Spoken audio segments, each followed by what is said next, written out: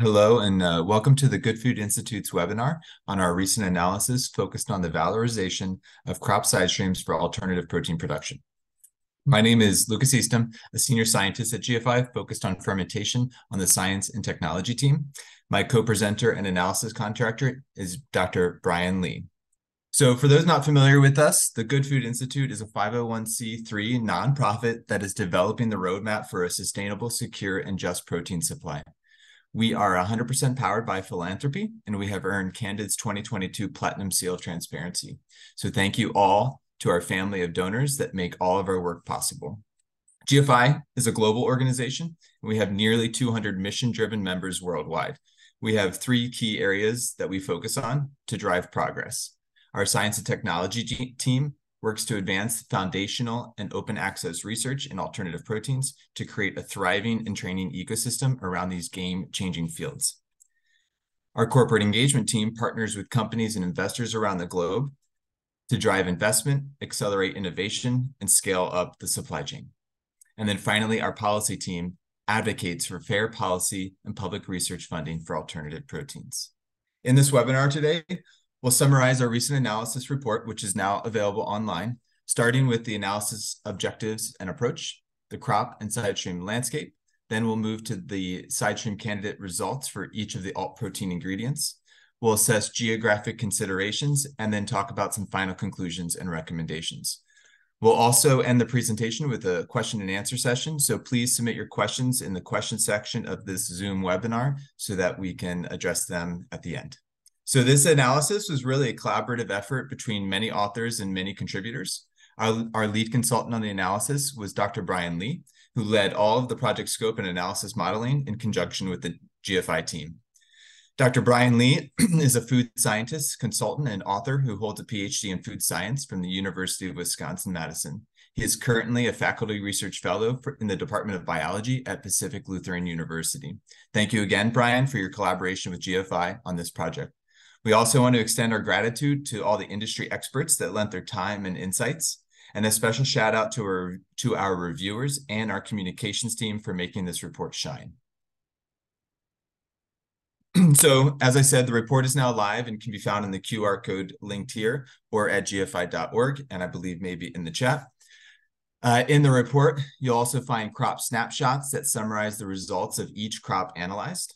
And on the website, you'll also find an interactive ranking tool where you can play around with the ranking criteria that you best see fit. And we also have a geographic database of all the crop production throughout North America that we assessed and major processing facilities where processing side streams would be present.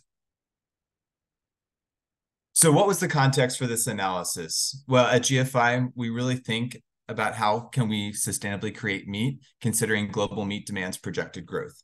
And according to the FAO, by 2050, we're really expected to produce about 50% more meat than we currently do in order to keep pace with global demand.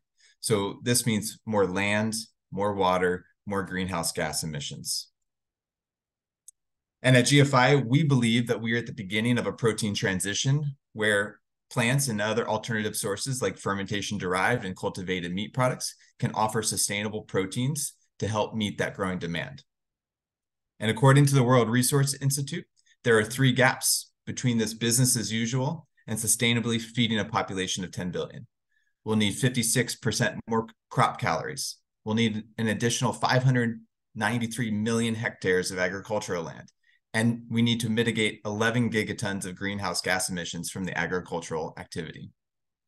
And if you think about conventional animal agriculture, it uses 83% of the world's farmland, but only produces 18% of the calories and 37% of our protein. And so alternative proteins offer a more land-efficient solution. Additionally, ruminant livestock account for nearly half of all agricultural greenhouse gas emissions, and alternative protein products can significantly reduce greenhouse gas emissions by upwards of 89%. So really the key message here is that alternative proteins and global protein transition are necessary to keep warming below 1.5 degrees C. And this will help us feed a growing population.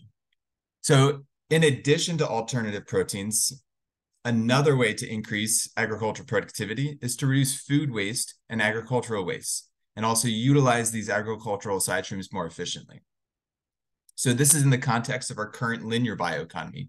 We currently produce significant amounts of waste due to low value utilization and disposal of things like agricultural residues, processing side streams, and food losses generated throughout the supply chain.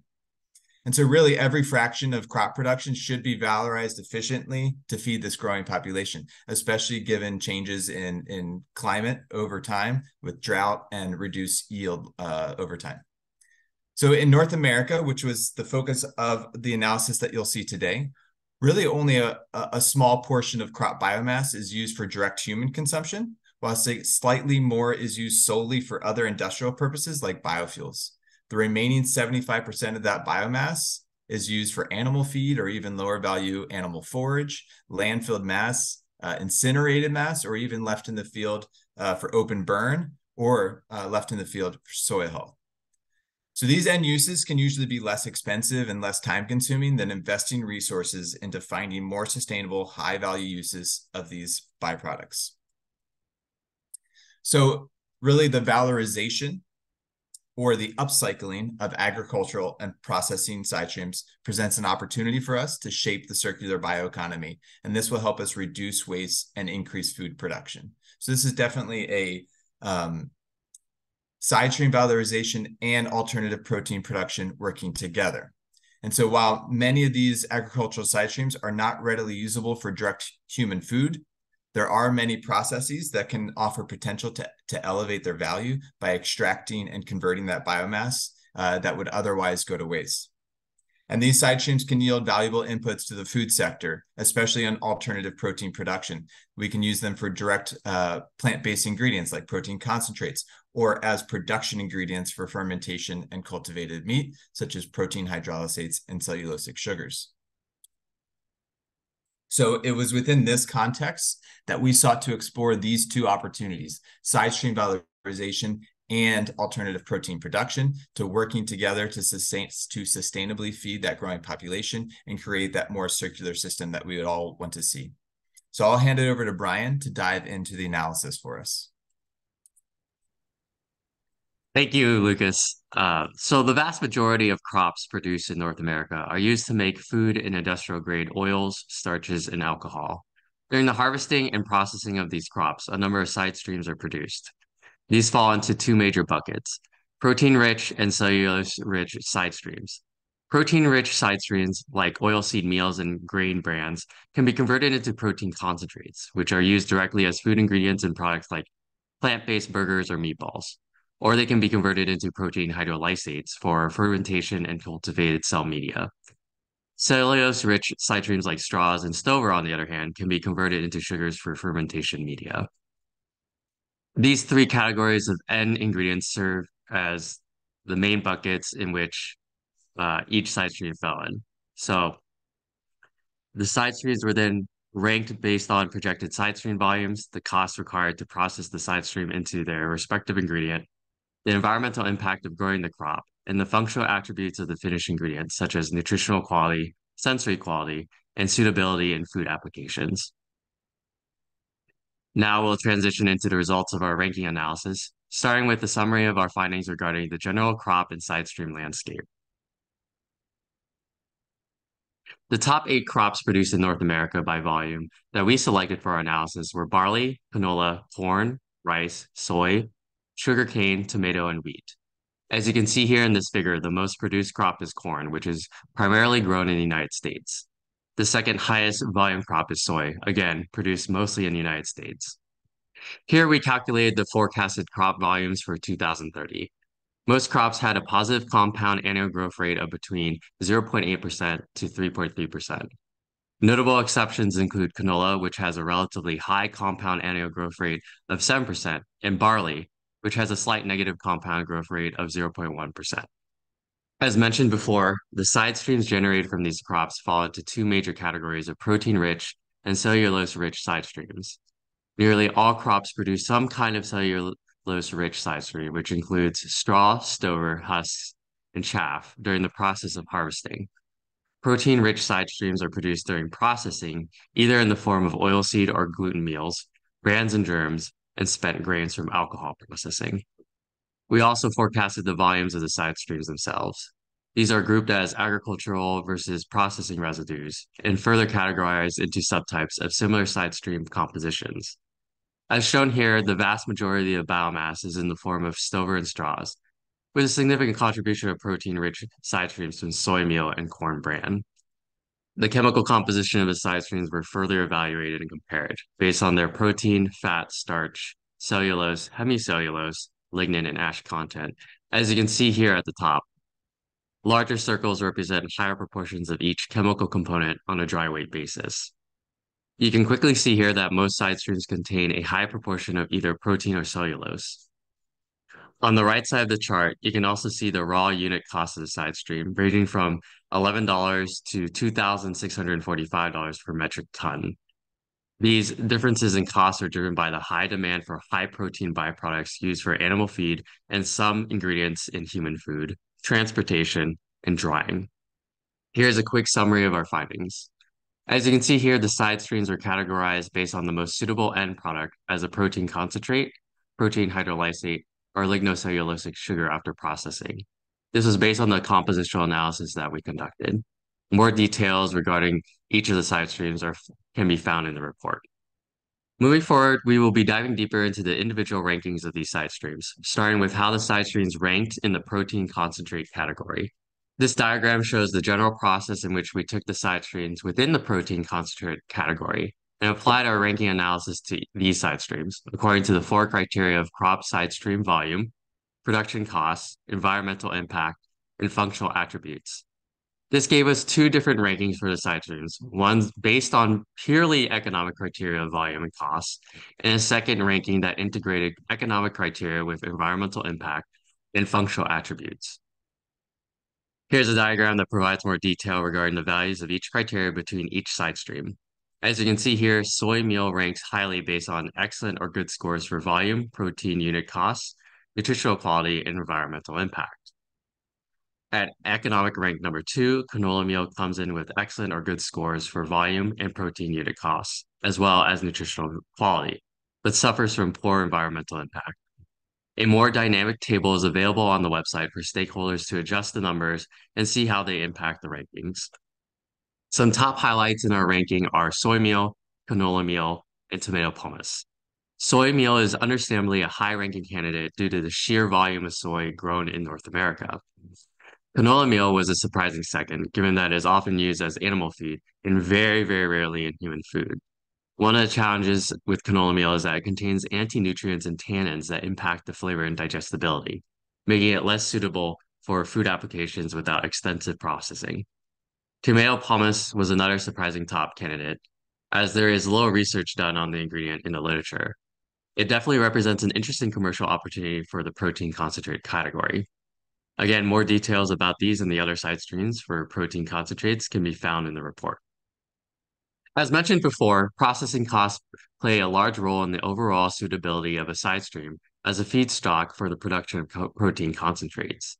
Processing costs are impacted by the original content of the side stream, the cost of the raw material, the processing materials required to extract and refine the protein, such as solvents, acids, and bases, and the energy costs associated with heating, cooling, drying, evaporation, and other energy-intensive processes. Key to commercially making use of these side streams would be the development of research programs that can improve the economics and quality of the protein concentrates. Flavor, taste, and texture are paramount concerns that impact the desirability of protein concentrates in any food application. Researching better processing conditions to improve efficiency and yield of protein concentrates is another important area. And finally, research should be conducted on improving drying and storage technologies to reduce the associated costs with energy, transportation, and distribution. Next, I'll pass the presentation back over to Lucas to discuss the results of our analysis on the protein hydrolysates and lignocellulosic sugar categories. Thank you, Brian. So I'll focus on protein hydrolysates first, which are often also called peptones, and these are produced through the breakdown or hydrolysis of protein into the free amino acids or just the short peptides themselves.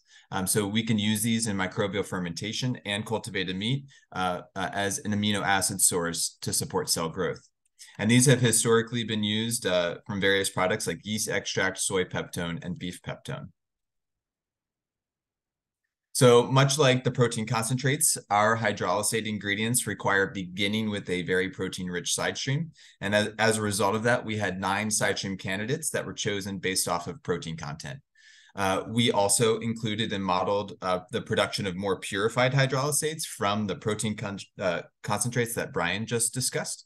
So more purified hydrolysates are better suited for cell culture applications, since sometimes less pure hydrolysates can impact cell growth. So these included canola meal protein, soy meal protein, corn gluten protein, and tomato protein hydrolysates. So we also assessed volumes, modeling production cost, the environmental impact, and the functional attribute. And the functional attribute that we used for hydrolysates was the amino acid profiles, and specifically the suitability for cultivated meat media by assessing the amino acid coverage relative to the cellular protein demand for mammalian cell culture. So from these 13 initial high protein side streams, we found several hydrolysate candidates based off of both the economic and integrated rank criteria.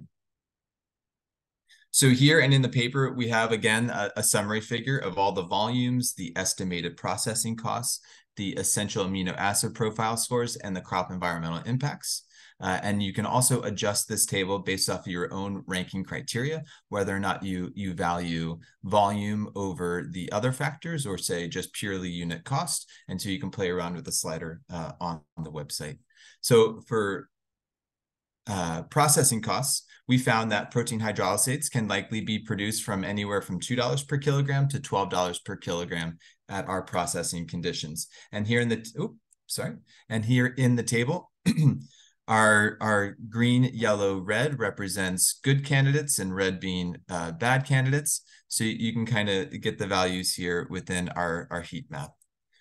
So going back to the processing costs, again, we found anywhere from $2 per kilogram to $12 per kilogram. And then for our ranking, we adjusted this on a cost per kilogram of nitrogen basis, since there was varying protein concentrations in these hydrolysates. So you can find the ranked value of the unit cost per kg nitrogen here. But please keep in mind that these modeling costs are not absolute. They are merely a guidepost for potential. So we're looking at what's the potential for volumes and what's the potential for lower cost processing. So not surprisingly, we saw that soy meal, again, ranked highly for protein hydrolysates for its availability and lower cost production. And similarly, you can see canola meal ranking fairly high as well. And then other candidates included corn DDGS, barley BSG, corn gluten meal for their low model processing costs. So we can dive into these top candidates a little bit more. Our top 6 that we wanted to highlight here with more information in the paper are soy meal, corn DDGS, canola meal, corn gluten meal, brewer's spent grain, and tomato pumice. So hydrolysates of soy meal and soy protein concentrates, unsurprisingly, were number 1 and number 2. These are ingredients that are currently used as by the media industry. They already produce a range of soy peptone products from both of these materials. So that's a good control in the analysis. Next, we found protein hydrolysates from corn DDGS and corn gluten meal. They ranked highly for their volume and model processing costs. And both these materials are not currently used as peptone sources. So there are some favorable examples of corn gluten hydrolysates for fermentation applications. In fact, Cargill, they've previously patented a corn gluten meal for use in fungal cultivation. And for food applications, corn gluten meal hydrolysates have been explored by folks like Sempio Foods and Cargill. Cargill actually has a pending FDA generally recognized as safe application for corn gluten meal hydrolysates as a food ingredient, but they could definitely also be used potentially for fermentation applications. The next one that I wanted to highlight is brewer's spent grain for protein hydrolysates. It ranked well for unit costs. and it's been extensively studied lately. There's a lot in the literature on brewer spent grain and a lot of research interests, unsurprisingly. So AB InBev and Evergrain, they have developed a BSG hydrolysate for food applications, though these could also be used for fermentation or cell culture media. So the fiber content of BSG could also be valorized for cellulosic sugars in a dual process, but we did not evaluate that here. And then finally, tomato pomace didn't rank as well for protein hydrolysates, and more research would be needed in that area.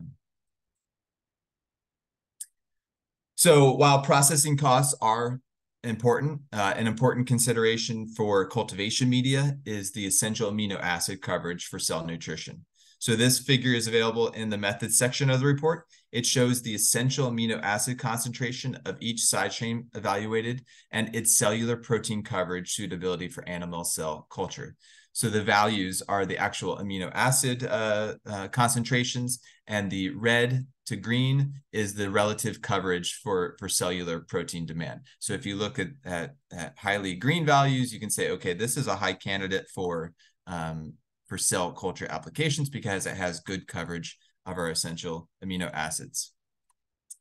So the key message here is that these crop sidestream protein hydrolysates can definitely provide the essential amino acids for growth. For instance, soy peptone or soy meal is often considered for use in cultivated meat media due to its coverage for many essential amino acids. In fact, soy peptone is actually the assumed amino acid source in the Humber 2021 techno-economic model for cultivated meat.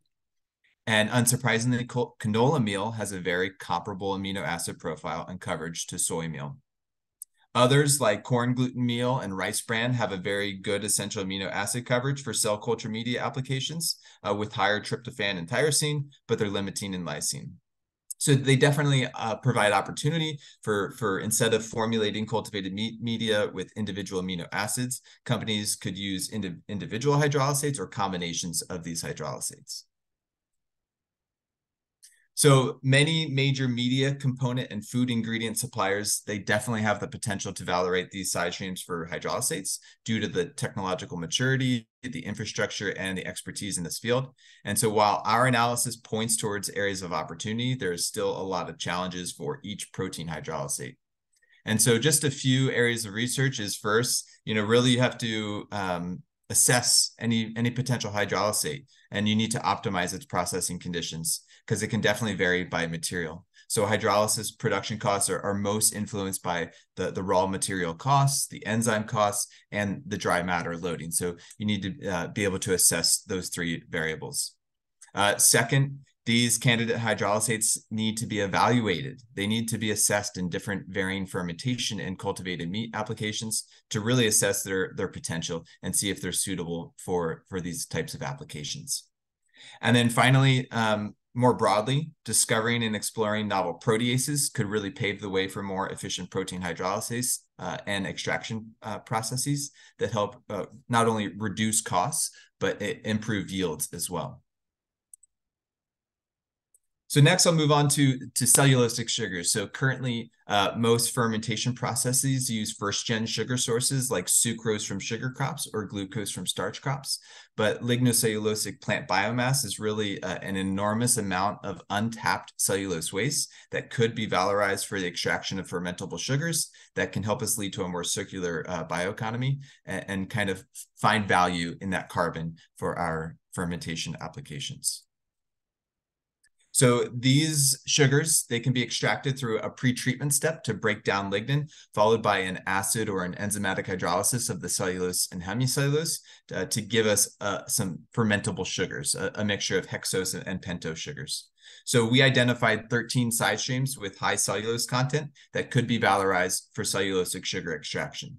To rank them, we assessed, again, their volumes. We modeled their extraction costs. We looked at the crop environmental impact and the extracted sugar quality.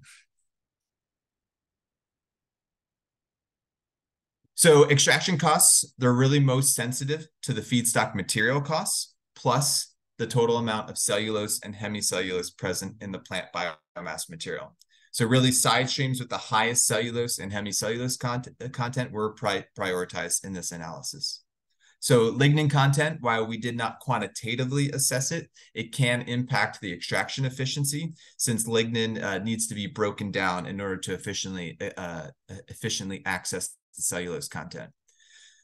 And then finally, for functional attribute, we used what we called sugar quality, which is the ratio of cellulose to total cellulose and hemicellulose content. And this is because cellulose is made up predominantly of glucose monomers, while hemicellulose is made up predominantly of xylose monomers. And usually in fermentation applications, most microbes prefer glucose over xylose. So we wanted to rank cellulosic sugar mixtures that had a higher ratio of glucose over xylose.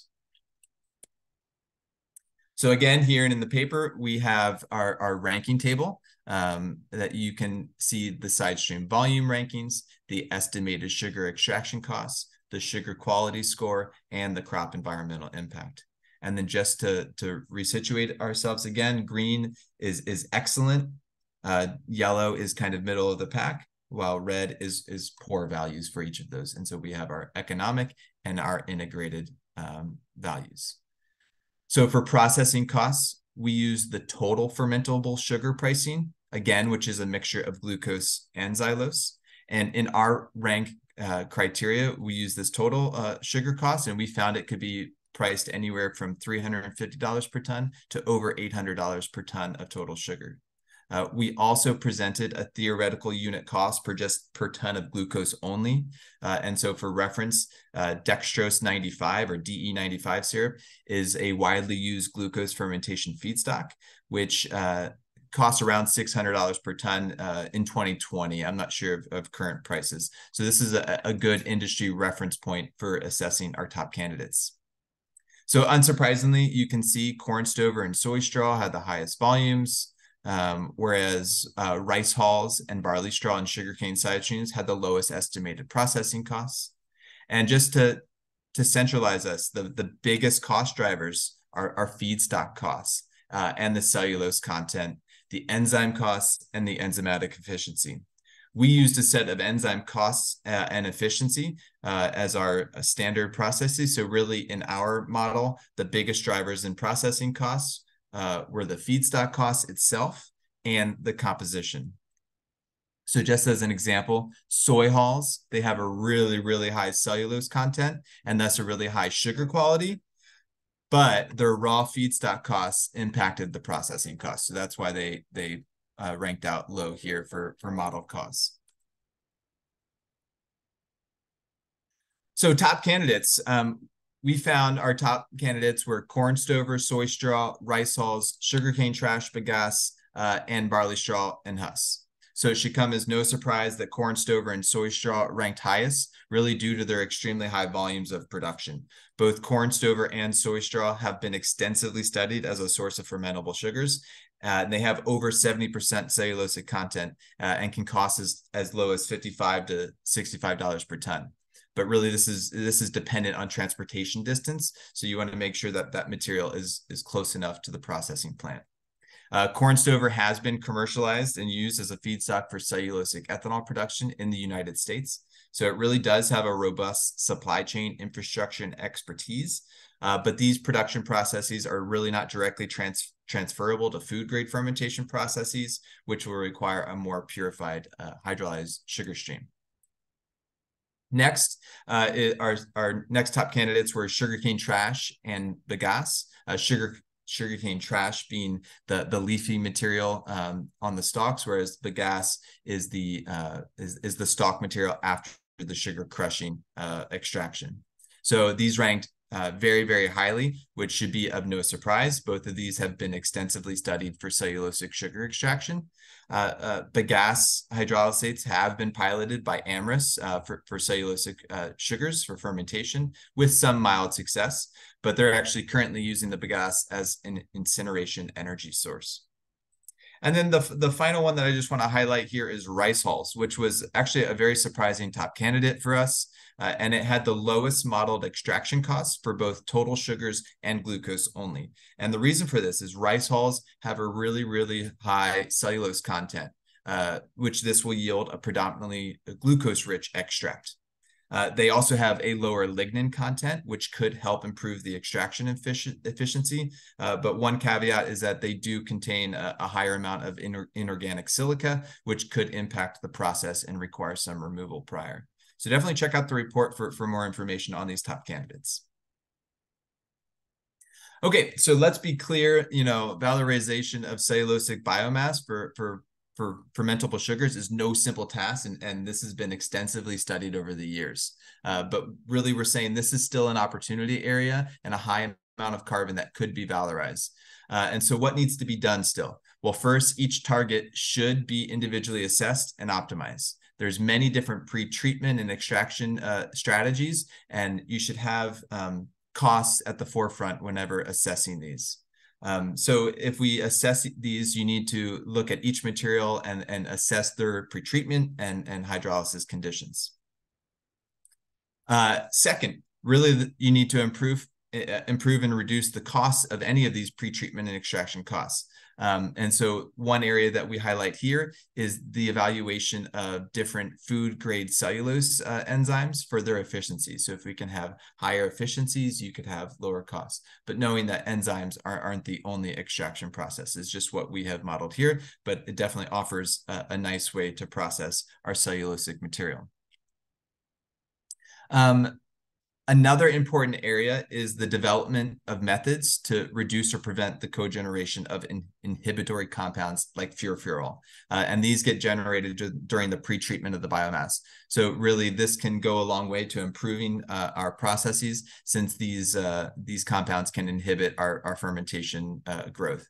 And then finally, we need to demonstrate and evaluate these cellulosic sugars in food-grade fermentation processes against standard feedstocks. There's been a lot of research directed towards bioindustrials like ethanol. So in general, more research that's focused on demonstration and proof of concepts for food production of alternative proteins can go a long way to de-risking these sugar sources.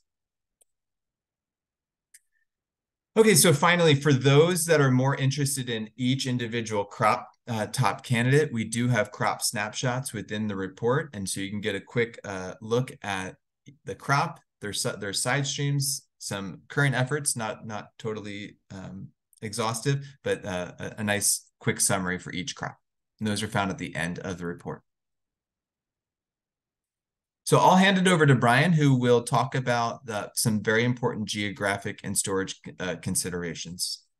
So here I will be diving into the geographic and storage concerns that impact the cost of using side streams for altered protein production.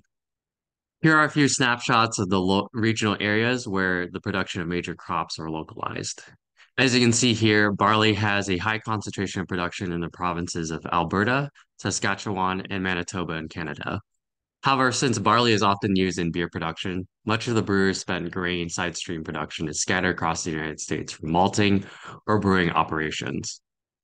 Canola is also concentrated in these provinces. However, most of the oilseed processors that crush the seed into canola oil and canola meal are found nearby in these regions as well. Wheat is grown largely in those before mentioned Canadian provinces, as well as Washington, Montana, Kansas, and North Dakota in the United States. That being said, most states in the United States have some form of wheat production and agricultural activity.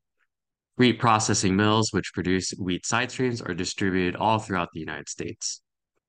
Corn production is heavily concentrated in the Midwest, with ethanol processors and corn refineries set up in close proximity to these farmlands. Similarly, soy processors are found relatively close to soy cropland, which is also centered in the Midwest. Tomato production and processing is rather interesting because it's all localized in California, and specifically only a handful of regions in California. There's a relatively smaller amount of tomato production in Mexico scattered across the country. Rice production and processing are found in only 5 states: California, Texas, Louisiana, Arkansas, and Missouri. Sugarcane is grown and processed primarily in Texas, Louisiana, Florida, and several states in Mexico, including Veracruz, Oaxaca, and Tabasco. More geographic details can be found in the report. The geography of crop production and processing are important because it determines much of the costs associated with transportation, storage, and distribution. These impact the costs linked to processing, as side streams may need to be dried, preserved, or refrigerated in order to reduce the risk of pathogen contamination, mycotoxin production from molds, and food spoilage that can impact favorable sensory attributes. The availability of local workforce and their education or technical skills should also be a consideration, as labor is an important cost factor for processing side streams.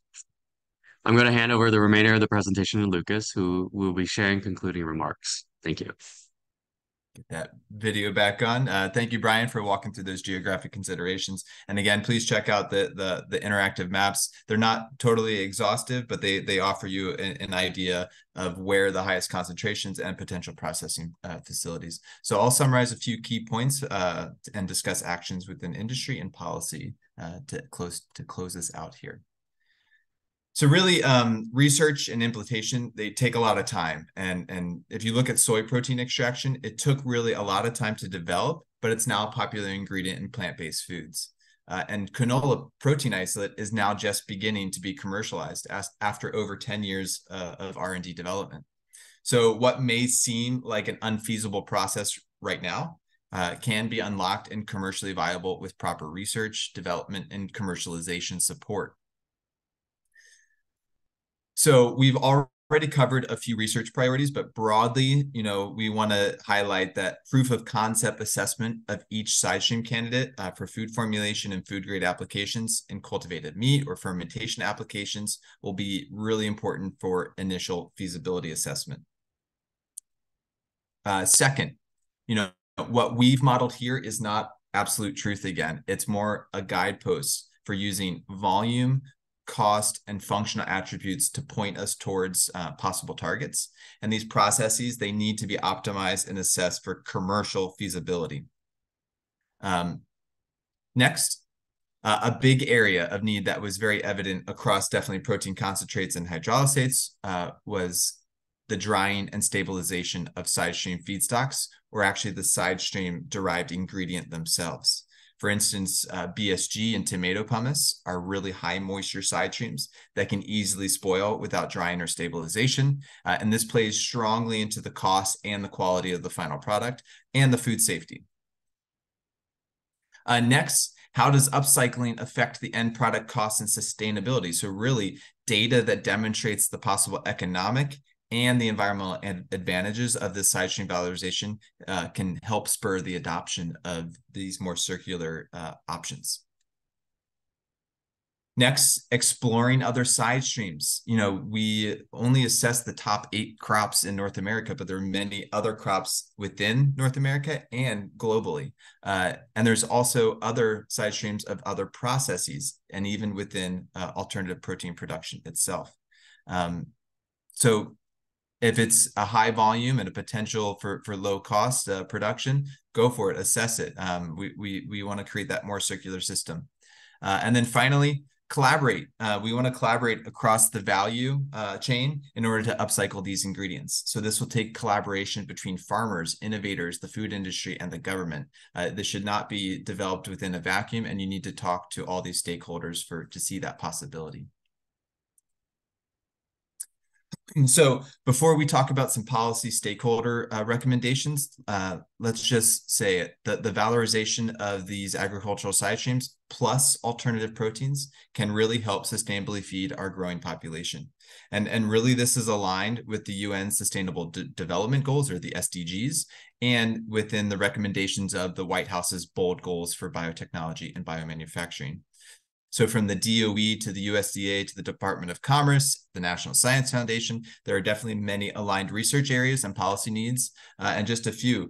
USDA Goal 2.1, develop new food and feed sources that can help in the production of novel and enhanced protein and fat sources. USDA Goal 1.2, develop biochemical and biomanufacturing processes, including enzymatic and microbial processes. This is essentially what we've looked at with protein concentrates and protein hydrolysates and cellulosic sugars, and how they can be very dependent on cellulase and proteases. Develop technologies to economically move, store, and process biomass. This is so important for the valorization of any of these materials. That's USDA Goal 1.2. DOA goal 3.1, engineer circular food protein production systems. Really, we want to see improvements to our life cycle greenhouse gas emissions. We want to have a more circular system, and that highlights it here. There's definitely a lot more goals that are aligned with sidestream valorization and alt proteins. So we've summarized those in Appendix 1 within the report.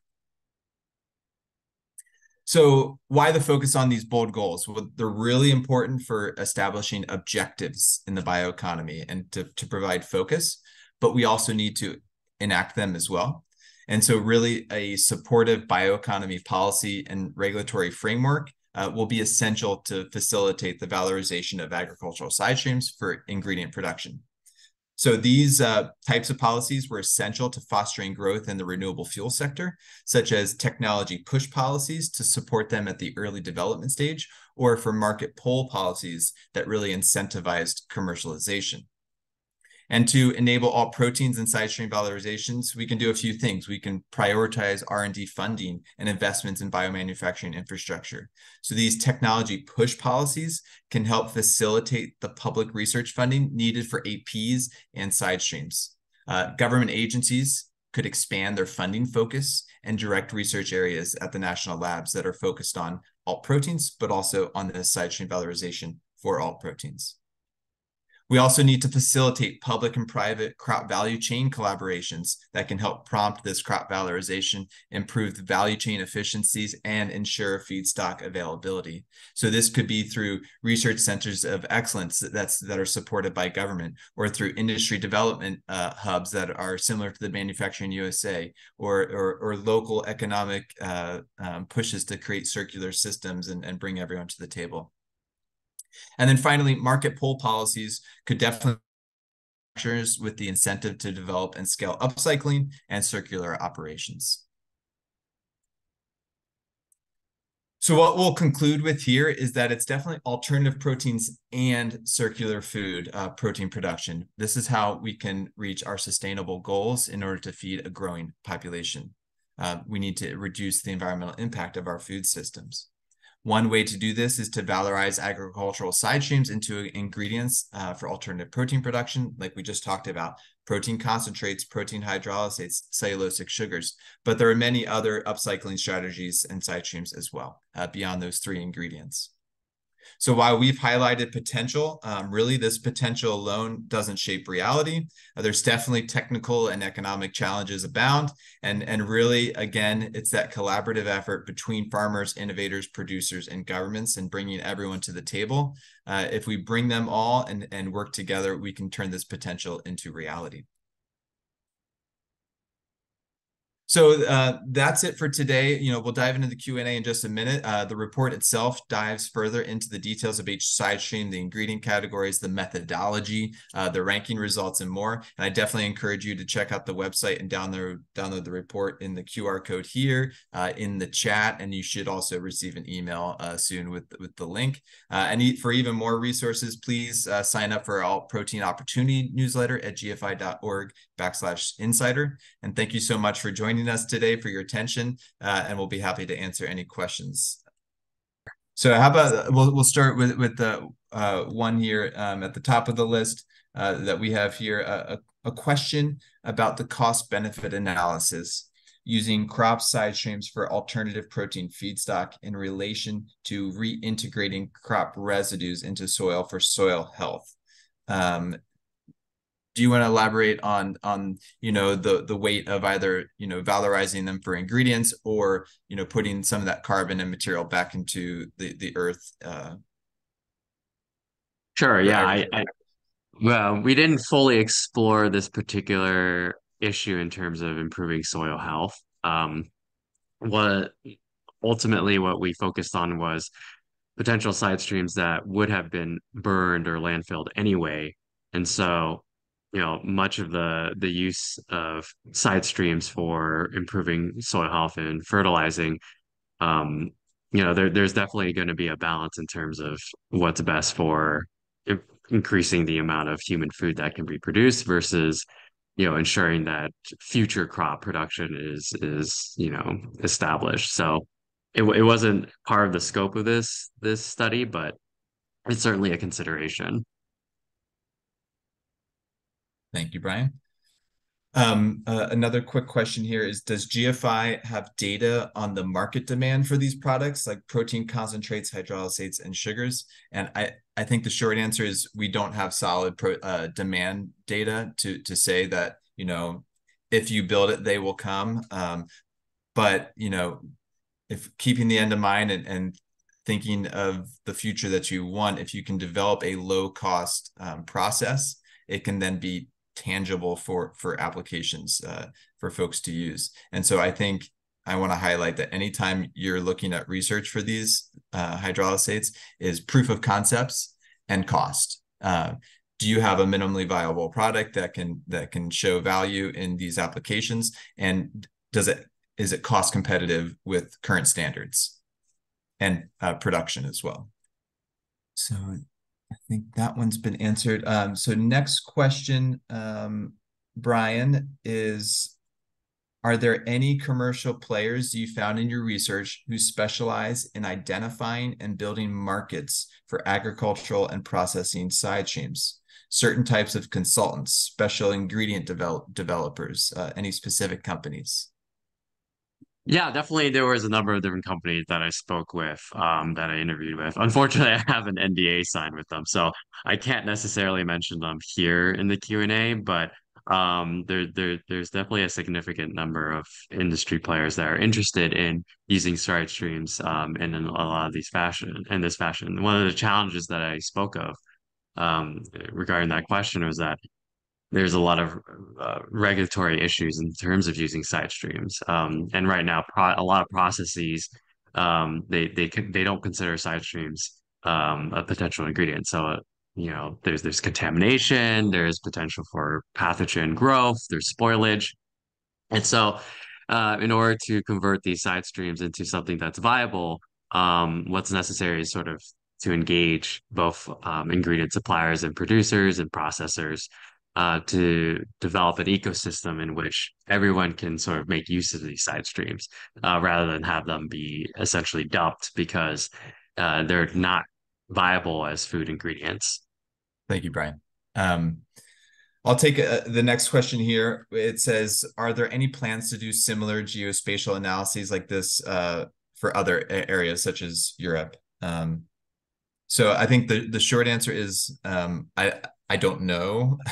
It's definitely very helpful to see where your crop densities are and processing densities are, especially for things that are more spread out like BSG. And so, if you're going to valorize BSG, make sure that you have a high volume source since they are so decentralized. So if you can find concentrated areas, that's super important. And a related question was, will this in-depth consideration of suitable crops be repeated by global GFI partners? Would be interested in a similar study focused on Europe. I do know there is some interest in our affiliates of assessing their crops and side streams and potential in their areas. I don't know to the depth or extent, and we can answer that offline too once we discuss further.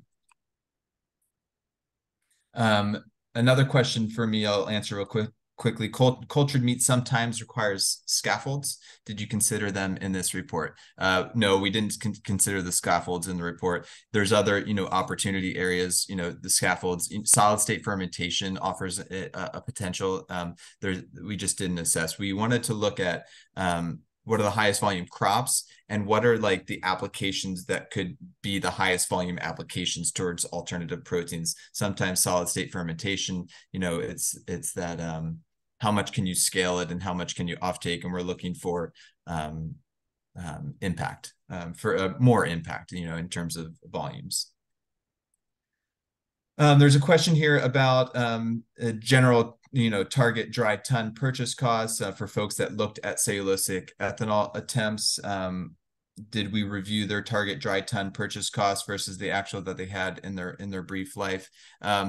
I think if you look at like the billion ton report by the DOE, they really talk about the dry material costs for cellulosic ethanol, and it's very important to be low cost, that $55 to $65 per dry ton, but it's going to depend on the material and it's going to depend on that concentration density you can't transport it very far to your processing plant because that will drive your costs way up. But there also needs to be more applications to more purified fermentable sugars versus just simultaneous saccharification and ethanol production, and more proof of concepts would be important. Okay, a question for you, Brian, here is, Mm-hmm. can the composition of seeds or grains, as well as their nutritional content, be influenced by geographic differences?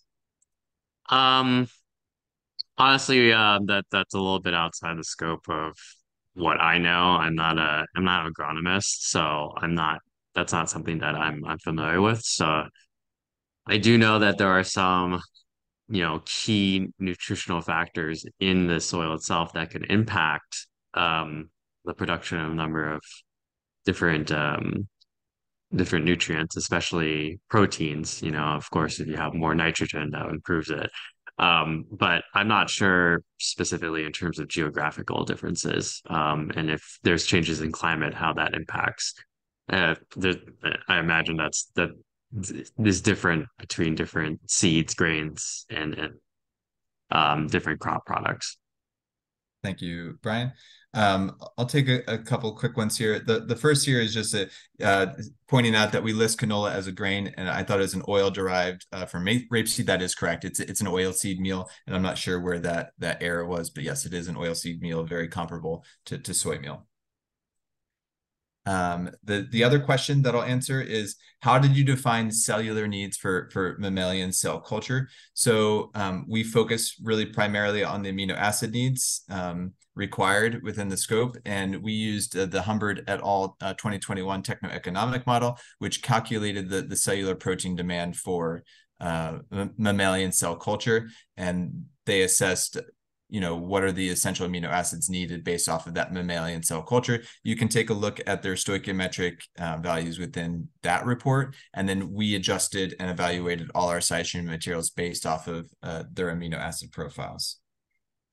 Another question that I'll answer here, I was expecting to see oat processing side streams, and Brian, you can chip in here as well. Do you think oat-based side streams would be a great fermentation substrate? So again, we focused on the top 8 crops within North America.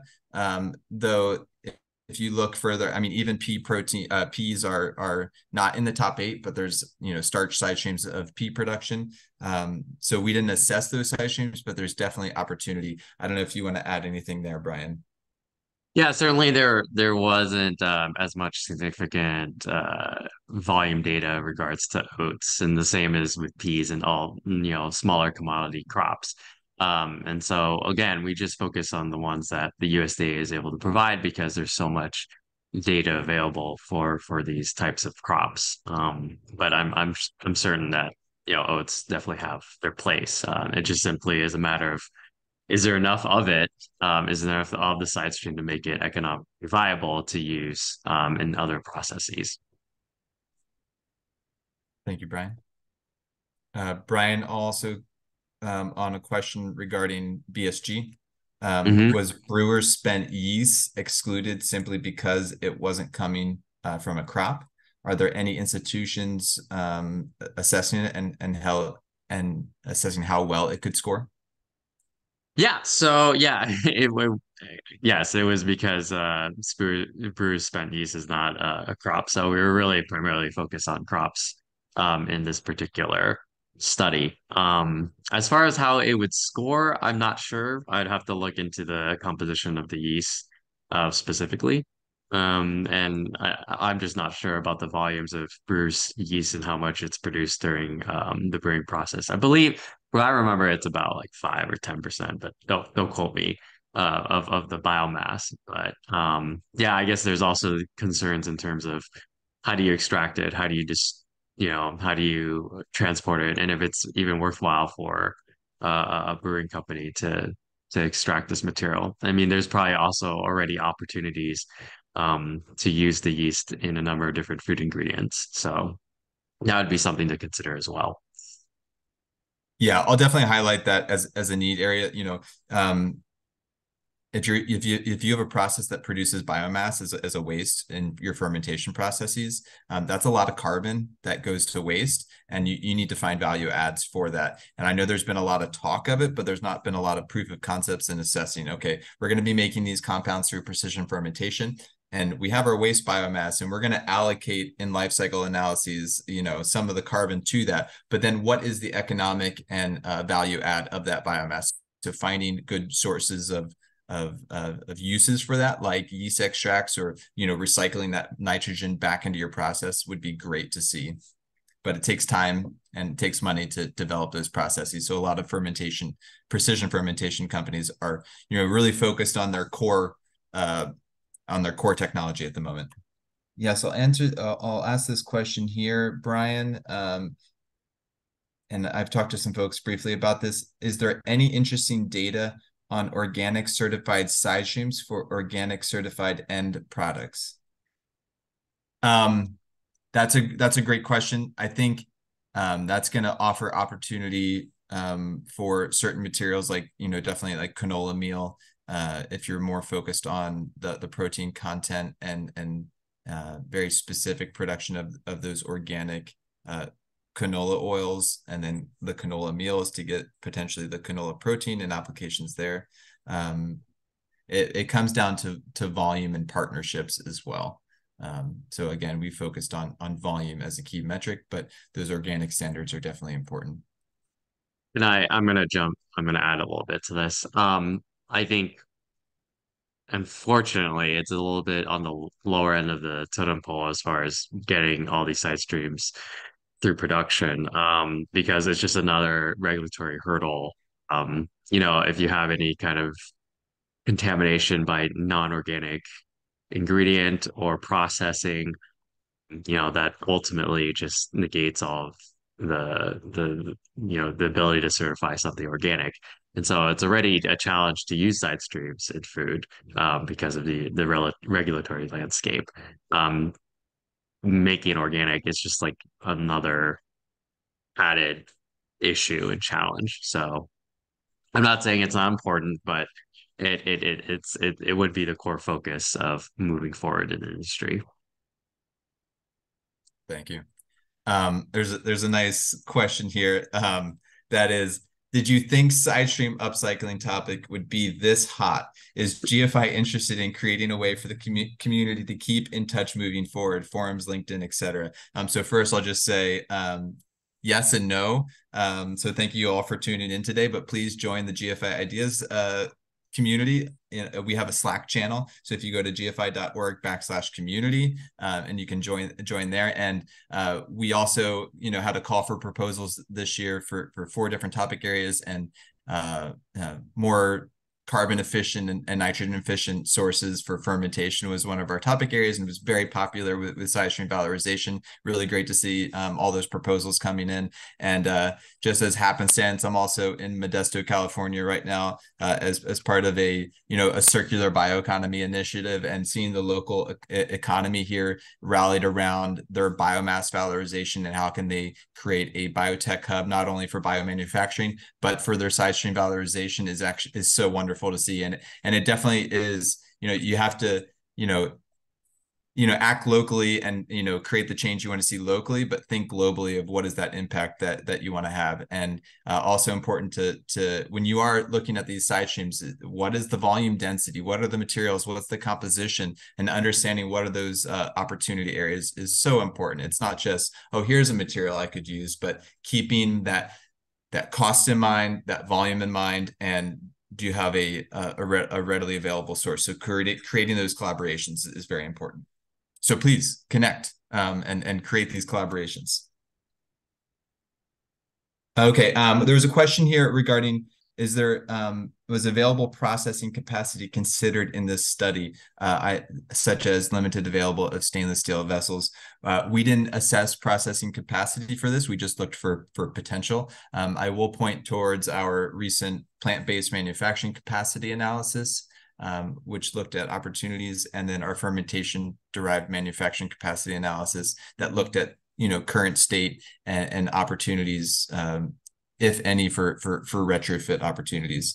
So check those out. But yes, I mean you're going to need tankage for fermentation processes or for processing enzymatic digestion. But we didn't assess it in the report. Okay, there's a question here. Are there opportunities for wine production side streams? For instance, I know there's been work on grape seeds rich in fatty acids, antioxidants. I'm sure skins could be reused as food coloring. Yeah, so that's a fascinating story. So we looked at tomato pumice, which very comparable to grape seeds and very comparable on the fatty acids and the antioxidants and the colors. And so speaking for tomato pumice, there's opportunity in the peels, for the colors, but also for the sugars, which we did not assess. But the seeds themselves are rich in protein and oils. So really, you'd have to dry it and have that separated, maybe through like an air classification. But there's a ton of grape seed residues from wine production, from the peels and the seeds, as well as the vines and the leaves. We didn't assess it, but definitely opportunity areas there. And we did not assess side streams rich in oil and fat for valorization, but there's definitely opportunity for if you can, whenever you can get a co-product generation to maybe make a hydrolysate and a sugar, or make a protein and an oil extract, or maybe a sugar and an oil extract, you can reduce the cost of your processing a great amount.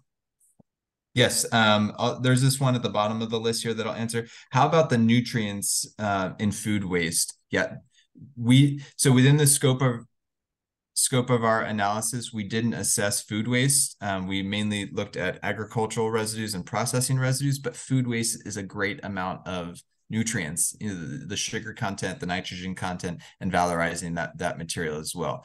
Food waste definitely accounts for a great amount of greenhouse gas emissions in our food system. So anytime we can recycle that would be great. There's a question here about, and Brian, I don't know if you came along any of this, but how would you advise to go about the regulatory constraints? Not all streams will automatically qualify for food application. We have encountered many obstacles. Are there any regulatory authority / bureau that is specialized in this?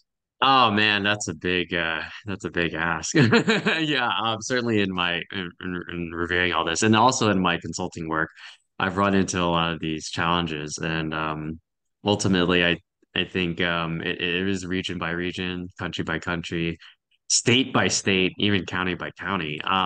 So sometimes these are not easily answered in one shot, and so it really just depends on the exact processes involved, and each regulatory body is going to give you a different answer, just because different people will have their different professional opinion as far as can this be used, if you use this to grow mushrooms, is that going to be a contaminant in the ultimate growth of the mushroom itself, in the fruiting body? Okay, and well, if you use this particular side stream in fermentation, how much of this particular contaminant is going to make it through, and what's the risk of that? So unfortunately, it is case by case, and I think one of the challenges is there's not enough research literature involved in evaluating what is the food safety profile, what is the toxicological profile of these side streams, and really are they going to be up to par when faced with an actual regulatory body versus it's good to know maybe on a one-off basis from a particular research report or project, but that doesn't tell you globally or even in a specific region, is this material suitable for human consumption? So I think that's a big question, and I wouldn't say that there's any one particular bureau or body that can answer that, unfortunately. Thank you, Brian. I'll just answer a quick question here about AI and helping with the analysis. That would be great. I think I would just want to shout out Brian for all the great work he did to hunt down all the compositional data, price data, that then led into our modeling of these costs, just to purely get a sense of all the compositions across literature for all these different side streams materials. So, AI to scrub that data and get an understanding of from all this literature, what are the values as well as extraction efficiencies. Having market data on the prices is helpful, so, hunting those down and talking to folks was very helpful. So, thank you, Brian. Thank you, Lucas. Appreciate that highlight. Brian AI. Yeah. All right. And then here's a question. Do you plan to analyze what the opportunity cost is for using crop residues that are currently used as animal feed that could be used for the valorization processes that you are discussing for alternative protein with a prospective LCA? That is a great question. So the short answer is we don't have a current plan to assess the exact differences. I'd have to maybe dig through the literature to assess, but if you look at the big ones, like corn DDGS is often currently used for animal feed, but its content really does offer an opportunity for these different applications for just direct human food consumption through processing versus less efficient means. And we produce a ton, not literally, but a lot of DDGS that just goes for animal feed and gets shipped worldwide. We even export DDGS. So can we find more local ways to process those side stream materials into food? Question about the cotton gin waste. Brian, did you see anything around cotton gin waste? Yeah, I did. Actually, there's definitely work done on, valorizing cotton gin waste into hydrolysates. But as far as food application goes, it's very limited just because of the processes used to produce cotton gin. Um, and so it would be a matter of making it worthwhile for the cotton industry to make something that's food grade, which I don't see them doing anytime soon, unfortunately. So focusing on what's already food grade is probably a higher value opportunity. Perfect. And then there are two questions here around veterinarian nutrition and pet foods. So the more general one is, will vegan plant exclusive pet foods become a byproduct of your valorization and other research ever possibly? I think there's an opportunity area definitely with pet foods, given the amount of animal meat that is fed to pets every year. And I think, a lot of research goes into animal feed or aquacultural feed, and, pet food is going to take a slight step up in order for regulatory, but it's also an intermediate step to applications to human food. So that might be an initial area of research where you could apply, say, the protein concentrates or even like protein hydrolysates for aroma and taste, and yeast extracts for aroma and taste and nutrition for pet food. Yeah, and certainly there are already a significant drive to use a lot of these side streams in pet food, especially the high protein ones, just because, if you look at the back of a bag of dog food, I mean, it does already contain bruised spent grain, bruised yeast, a number of these side products, just because they're low cost and easy to incorporate. I would say one of the issues that I've encountered personally as a dog owner is that if you have to keep track of, the allergens and, what has touched what and potential contaminants, it can be really challenging. And my dogs already have allergies, so I think it's more of an issue in terms of the regulation of the pet food industry. Like I would actually like to see more strict incorporation of, like, yeah, this actually did touch this and that, and it is an issue. And I think until then, incorporation of side streams in the production of a vegan or plant-based food for pets, that it's a challenge. There's a lot that's involved in that.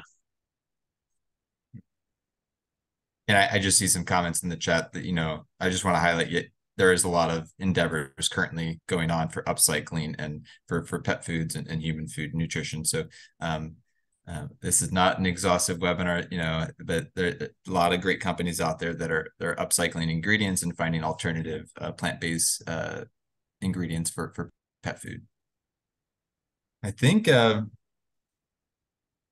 with that, we could probably wrap things up.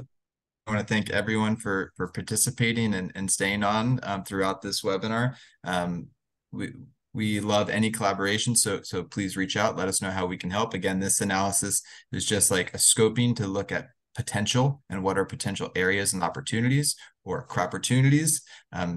So please check out the report and see how you could make use of that, or even within your own regional locality, find opportunities. So thank you so much for joining us today, and please join the GFI Ideas community. Thanks, everyone.